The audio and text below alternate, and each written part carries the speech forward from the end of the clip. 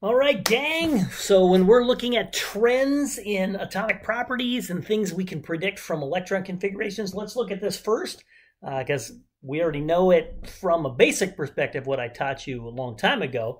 And what I taught you in the beginning of the semester was everything wanted to be the noble gas, right? So metals over here, they'd lose enough electrons to be like the noble gas. Non-metals would gain enough electrons, right? So you can go, oh, okay, phosphorus would be a 1 - 3. You know, magnesium would lose 2 to get there, to become isoelectronic with it. Well, we can look at that now in terms of electron configurations. And then we can look at things that are a little more challenging, that go beyond that predictive ability. So we're going to look at 4 classes here. S-block metals. All right, these babies, not including hydrogen. So these are your alkali metals and alkaline earth metals, or main group, type A, representative. We're going to look at P-block metals, a little bit different, right? So those are metals over here, like your tin and your indium and, you know, gallium, those kinds of things. Even some metalloids acting as metals we could put in that situation. So a little bit, slightly different rule. I'm just a little fine-tuning there. But those are also your representative, you know, or main group elements, what I call type A. We're going to look at non-metals, of course. That's all your babies over here. So those are, of course, P-block, representative or main group elements. Very different rules for that one. And then we will attempt a basic look, not a detailed look, but a very, very simplified version of the D-block metals. We're not going to do F-block, but we'll look at these transition metals, which are the type B that I called metals, or your D-block. So we'll look at metals specifically, SP and D-block, how we treat them differently, and then non-metals. Let's start with the easy one, the S-block metals. Let's go. All right, so for S-block metals, and again, these are your alkali metals and your alkali earth metals, right? The group 1A, group 2A, alkaline earth metals and alkali metals. The goal, what happens is they will always lose their valence shell electrons. The highest N level, remember that's the valence shell, that's the one involved in chemistry, and we'll look at bonding later. There's no exceptions to that, right? At least for a natural situation. Of course, if we have a big enough laser, we can do weird things. And the purpose for this, like I said before, it was to become isoelectronic with the closest noble gas, which is the prior one, so they would lose enough electrons to do that. Well, why is that? Well, it's because a noble gas electron configuration has a complete outer shell. That is a very, very stable electron configuration that all the elements are trying to achieve. They love having full shells, you know, and if they can't have that, we'll find out with the D elements later. Half shells are pretty awesome as well. So they want to have that. And so in essence, they become isoelectronic with the closest, in this case, prior noble gas element. That would give them a full outer shell. Let's look at it in terms of electron configuration. So we'll do a couple examples. Look at the electron configuration. I'll use orbital box diagrams and the noble gas core shortcut configuration. We'll look at the neutral atom by itself. And then we'll look at what happens when it loses all of its valence electrons. Let's see what the electron configuration is of the ion. Oh. Right, these are pretty straightforward. I'm starting with the easiest and going to the hardest, I think, is what we're going to do. So again, let's do the orbital box diagrams in the noble gas core configuration, because we don't care about the core electrons here. So for example, barium. If you look at barium, all right, barium's are right there, element 56, baby. Right, so the prior noble gas to barium, if you look here, is xenon. So we look across the xenon, right, number 54. Barium's there. So barium would need to lose 2 electrons to become like xenon. So barium has the noble gas core of xenon plus N equals 1, 2, 3, 4, 5, 6, 6s2. So xenon 6s2, 1 electron spin up, 1 electron spin down. There you go. So that's for the neutral barium. Now barium would love to have a complete valence shell, to be like Mike, right? It wants to be like xenon. So it would have to lose these.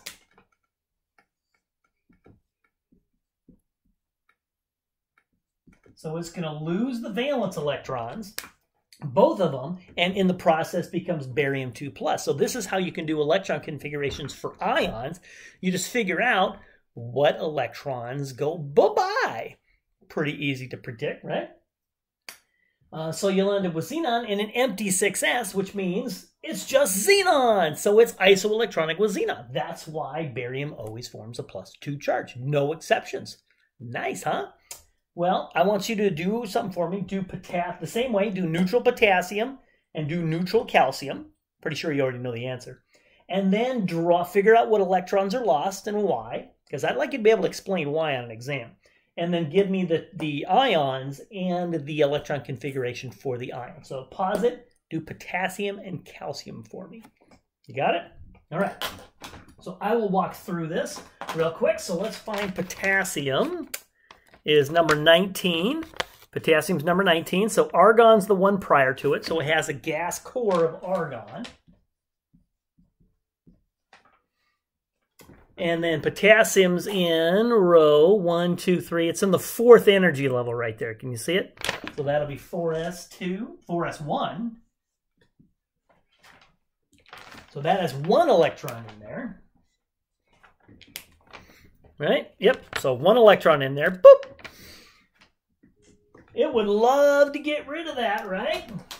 So let's figure out what happens. So let's lose this electron.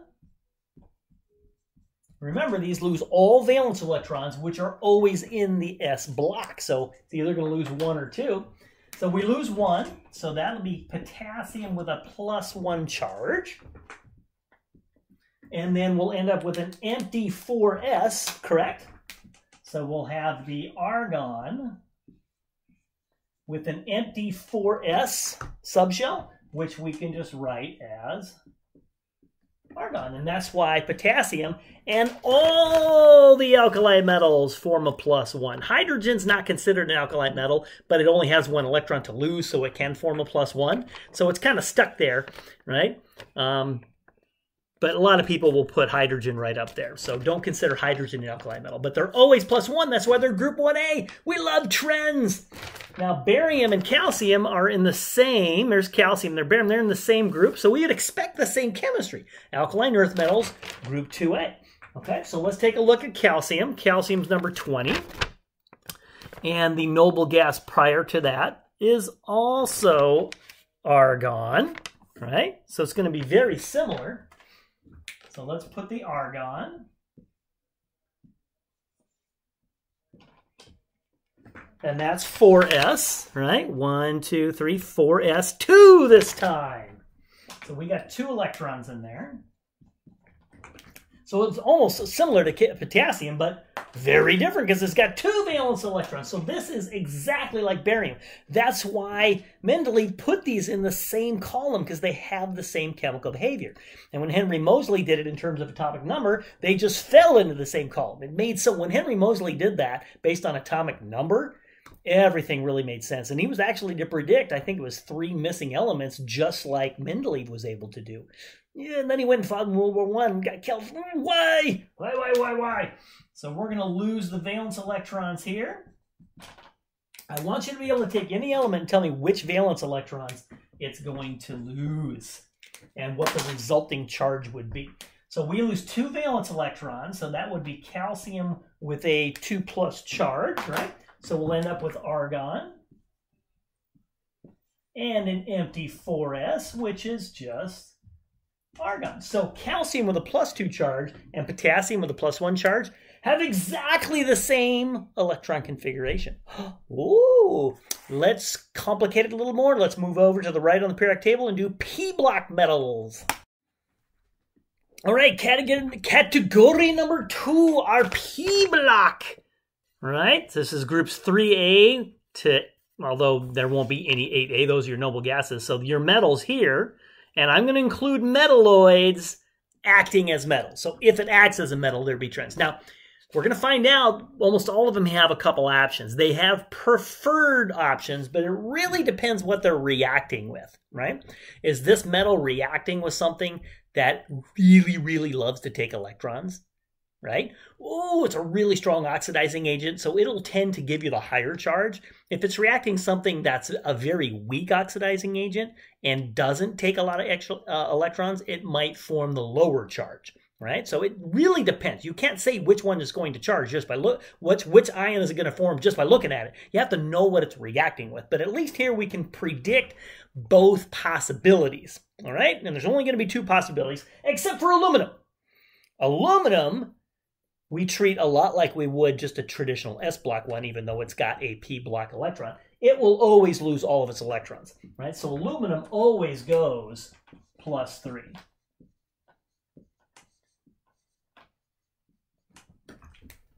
Right, so it's going to lose its 1p electron and its 2 s electrons, right? So it's got the s orbital is full with 2, p orbital has 1. It always loses all 3.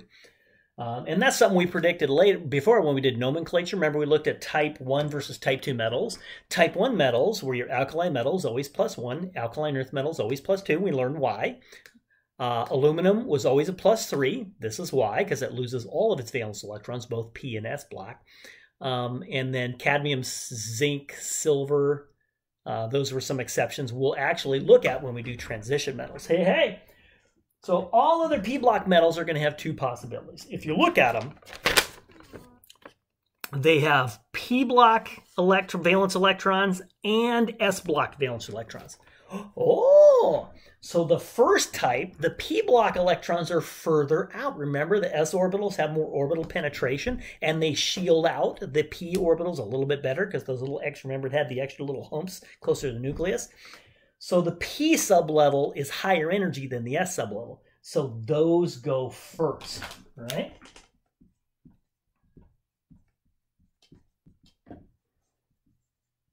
So these are further out.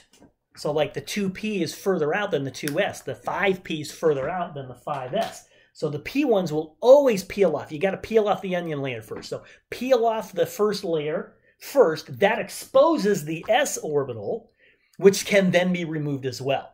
So ideally, it will lose all of them. Preferably, it will lose all of them, right? So this is a little more preferred because it becomes like the prior noble gas. Oh, all right. But if it's acting with a weak reacting with a weak oxidizing agent, you might just lose the p subshell electrons. Possible. Let's look at a couple examples so you can see the orbital box diagrams.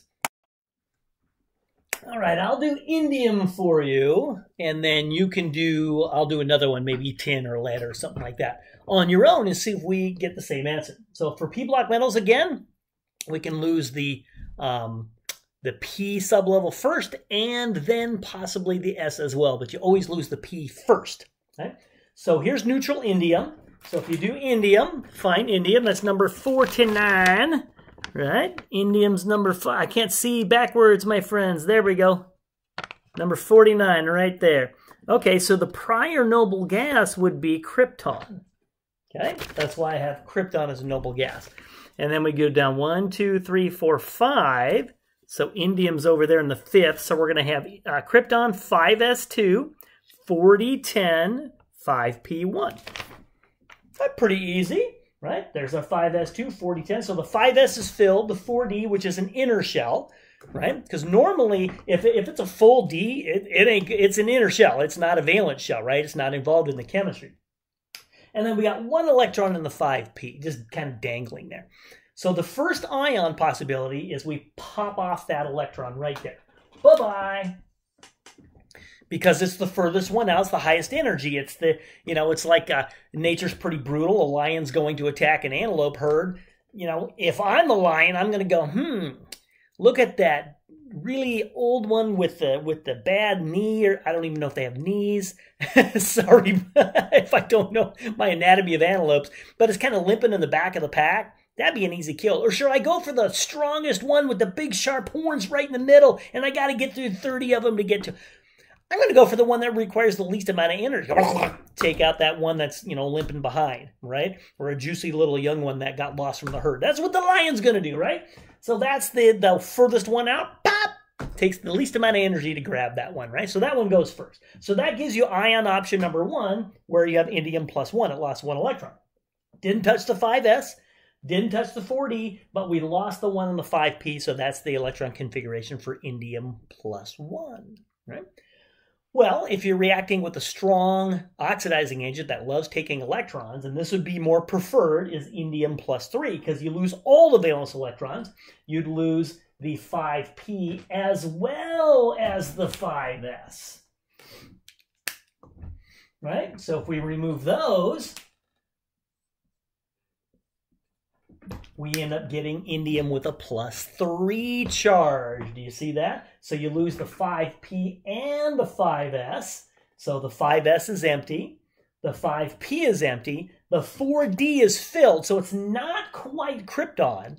It's krypton with a filled 4d. So they call that a pseudo. It's not quite there, but it's pretty not too bad. A pseudo noble gas electron configuration.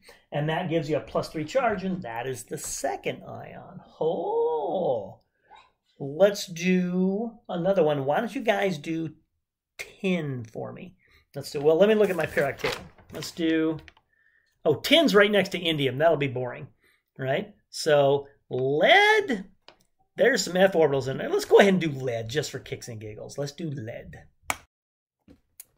Lead's going to be fun because we got the dumb f orbitals in there. So lead's way down here at number 82, right? So look at the prior noble gases, xenon, right? So I put xenon there.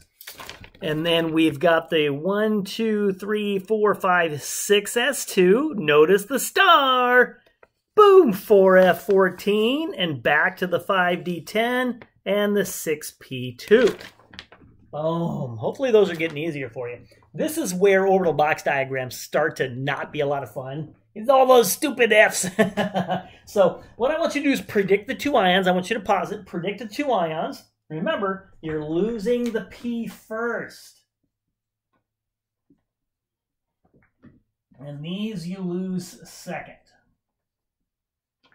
So can you see you're going to get a +2 option or a +4 option, +2 or +4. The +4 would give you kind of a pseudo noble gas electron configuration. But if you want, you don't need to do the orbital box diagram next. You can just write it, because we can see the orbital box diagram. You can see where they're being lost pretty easily. So if you want to write the answer as a noble gas core condensed SPDF notation, that might be a little bit easier. But would you all agree we lose those first? So we're going to get a lead +2. Some of you know that. So, and the same thing would be true. Anything in that around the same thing there, right? So lead, tin, right? Tin. Whoa, one of those weird ones. What's that? Fluorovium. You kind of predict the same chemistry. Even if you don't know it, you could predict it. So let's do this. Let's go xenon, 6s2, 4f14, 5d10. How do you like them apples? Is that better? What was that? That was that, how do you like them? Where did I get? Good Will Hunting? Was that from Good Will Hunting? Quoting movies! All right, so you just lost the 6p, and it gives you a 2+ charge. So that's ion number 1. Let's look at ion number 2. We're going to lose the 6p and the 6s. So that'll be a lead 4, or plumus and plumic, if you go the old Latin system there. So we lose the 6s, so you're going to have the xenon. The 6s2 is gone, so you're just left with the pseudo-noble gas. And you're off to the races. Ion number 2. There you go. You can now do P block. The only one that doesn't follow this is aluminum. Aluminum will always lose this, I think it's the 3p and the 3s, so it's always a +3. All the other ones have the 2 possibilities. There you go. Let's do nonmetals. Those are easy. All right, gang, nonmetals are a piece of cake, right? Because they're further over to the right, right? So they're closer to the next noble gas. So instead of losing all these electrons to become a cation and losing, like, 4, 5, 6, 10, 15 electrons, forget that. It takes more energy each time you lose an electron. It's easier to gain them and go this direction. So they want to be isoelectronic with the next noble gas, which means they need to gain enough electrons to complete their p subshell, that valence shell. And again, the goal is to have a full valence shell. right? Which would make it isoelectronic with the nearest noble gas. So I didn't talk about valence shells and that stuff before because we hadn't done electron configuration. So I just said it wants to have the same number of electrons as the nearest noble gas. This is why. Let's do a couple examples real quick. All right, we like the nonmetals, right? So let's do selenium. So find selenium. That's number 34 right there. So obviously the prior noble gas to selenium is argon. So do argon in brackets. And then 4s, 3d, and then 1, 2, 3, 4 electrons in the 4p. So it's argon, 4s2, 3d10, 4p4. That's for neutral selenium. Now, if you look at it, if we try to follow like a metal, it would have to lose all 4 of these and 2. So losing 4 is hard enough. Losing 6, right? It'd have to be a +6. Forget that. That takes weight. It's like, heck with that. Way too much energy. I'd rather just pick up 2 electrons, right? If it picked up 2 electrons, it would complete its outer shell and become like the next noble gas, which is krypton. Right there, so it wants to become krypton.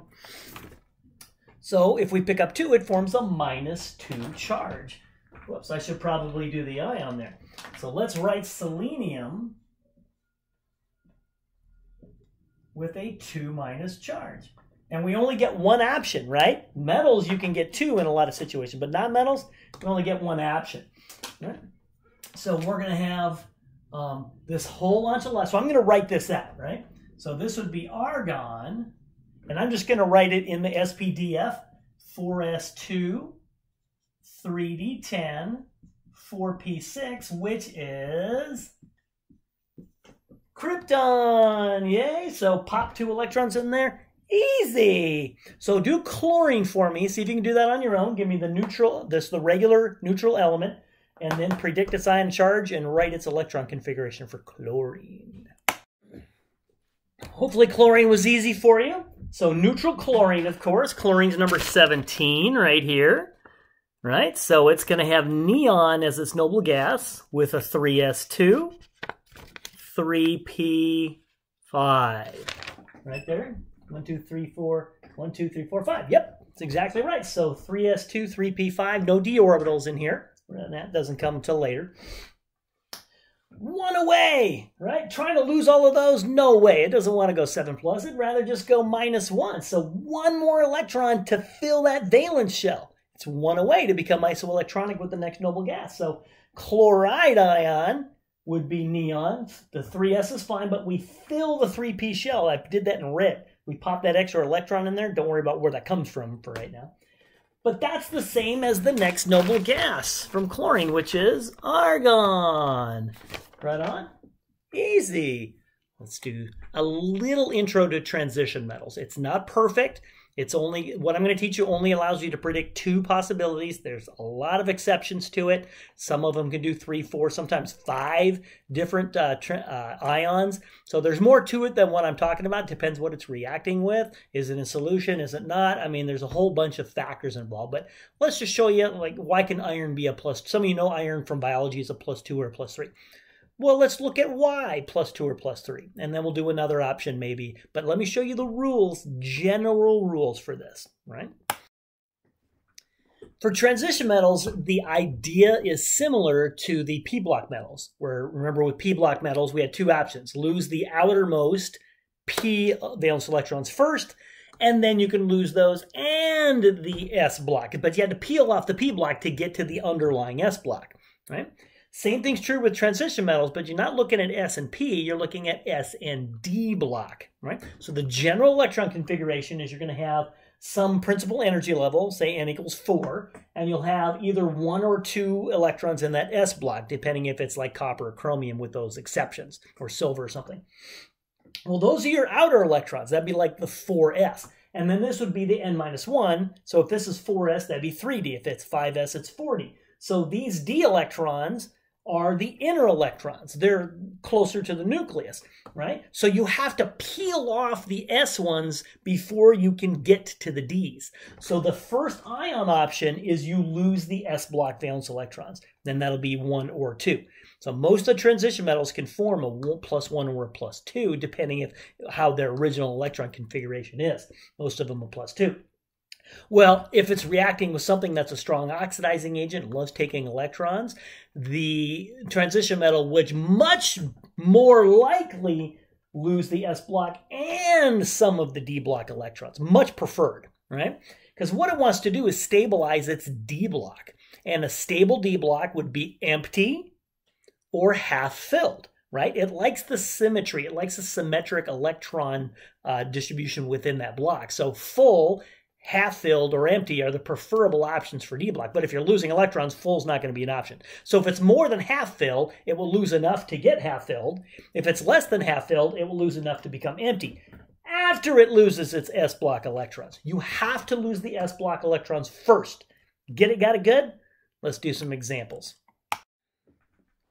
Let's look at iron, my friends. So iron man, 26 right there. So the prior noble gas would be argon right there. And then you've got the 4s2, 3d, 1, 2, 3, 4, 5, 6. 4s2, 3d, 6. Boom, following Hund's rule. So take a look at the configuration, right? Pretty happy here, although you see that one extra one there? It would love to be half filled, but it can't get to that 3D electron because it's an inner light. The 4s is here, the 3d is here. Even though the 4s has a little bit of orbital penetration and fills first, the majority of the electron density is further out than the 3D. So 3D is closer in general to the nucleus. So you can't remove that 3D electron until you remove the 4s first. Got to peel out the onion layer, right? So the first ion, you're going to lose both of these 4s electrons first. Got to get rid of those. That'll give you an iron 2. So we empty out the 4s, and we have not touched the 3D subshell yet. So that would be if it reacts with like a weak oxidizing agent that doesn't like to take a lot of electrons. But if the iron reacts with something that's a stronger oxidizing agent and loves electrons, it'll peel off the 4s and that 3D electron right there, because if you get rid of that one, so you lose the 2s, the two 4s electrons and the 3D, so you lose 3 total, you get a +3 charge. So the 4s is empty. Now the 3D is half filled. That's more stable. It's more symmetric. Now, I guess if we list all of those, you have an iron +8, but that takes way too much energy to empty this out. So it's going to stay half filled. So that's why iron's a +2 or a +3. It would probably prefer to be a +3, right? Let's do one more. I'm going to let you do the next one and predict the 2 possible transition metal charges. All right, my friend, what I want you to do, imagine this is an exam, and I say, hey, what are the preferred ionic charges for the element yttrium? So what you do is you look at it and realize, well, first it takes you 10 minutes to find it, and you go, oh, it's right there. What a weird name. That's in the transition metal block, the D block. So we're going to have 2 options, except for silver, cadmium, zinc, I think, where they only have 1. And if you could try them and see why they would only have 1 particular charge. It's based on the electron configuration. They have full D blocks. So let's look at number 39. What is the noble gas prior to that? Looks like krypton. So let's do krypton, 5s2, 4d1. Right, so that's going to be krypton,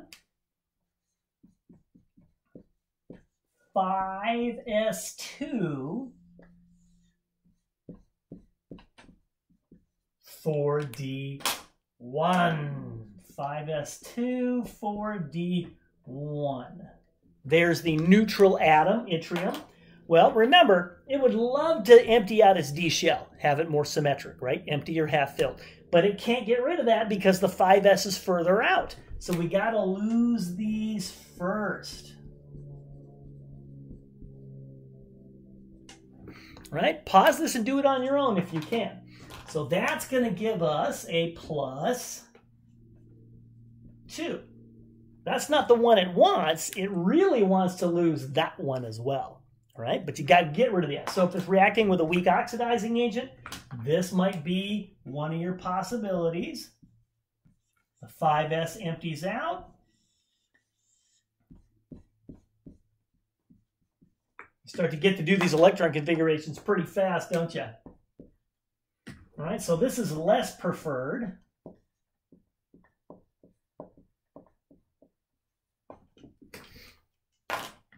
And then what it'll do is lose this next. And that will get the 4D shell empty. Do you see that? So that will give us yttrium 3+. Definitely its preferred scenario, which would be krypton.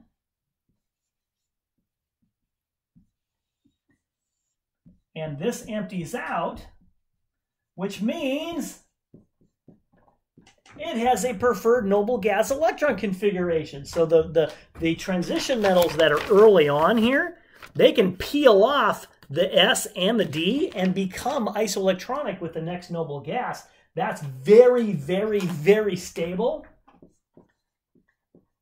So that's the preferred. And pretty much in real life, you're mostly only going to see yttrium and these other ones here, scandium and stuff, in the +3 state. It's by far, that's so easy to lose that one particular electron. And there you go. Practice away, my friends.